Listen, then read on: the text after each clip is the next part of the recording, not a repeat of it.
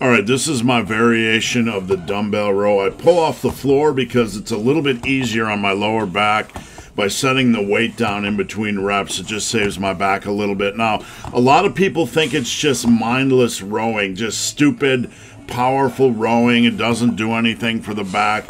When I am rowing here, what I'm thinking about with each rep is minimizing torso sway. You're going to get a little bit of torso sway on rows, but I'm also thinking about, with every rep, driving the elbow and the shoulder back at the same time to move the weight, and feeling my upper back and my lats work. So with each rep, I'm thinking elbow and shoulder back, elbow and shoulder back, elbow and shoulder back. If you look closely and watch, you can kind of see that's my repetitive motion. That's my focus on each rep. So I make sure I'm hitting the upper back and lats.